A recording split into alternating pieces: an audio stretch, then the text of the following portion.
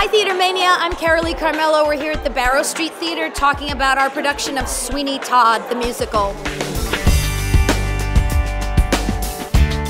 So when you come to the show, you sit at the tables just like you would be at a pie and mash shop, and you eat your pie, and you stay right where you are, and the show happens all around you. I was describing it like it's inescapable theatre, because once you walk in that door, you can't get out.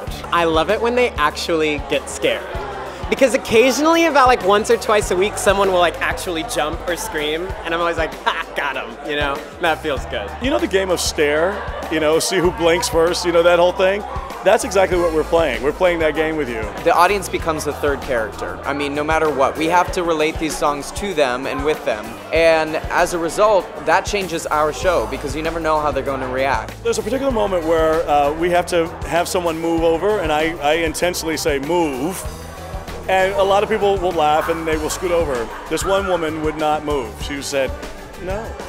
That's what's so fun, because you never know what you're going to get. When I pass out as Carolee in the fight, I'm choked and then I pass out. I've had people pet my head as I'm like passed out in the seat next to them. People just like to talk to me, make sure I'm okay, which is kind, but, but I'm supposed to be passed out.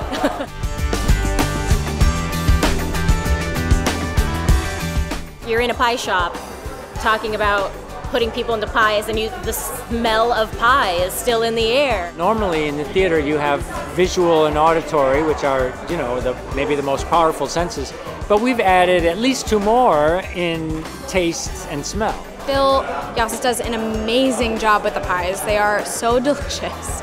We like fight over the occasional leftovers downstairs. But I think it just really puts you in the time and place and sets you up for this story and what's about to happen. I think it makes the events that unfold all the more real.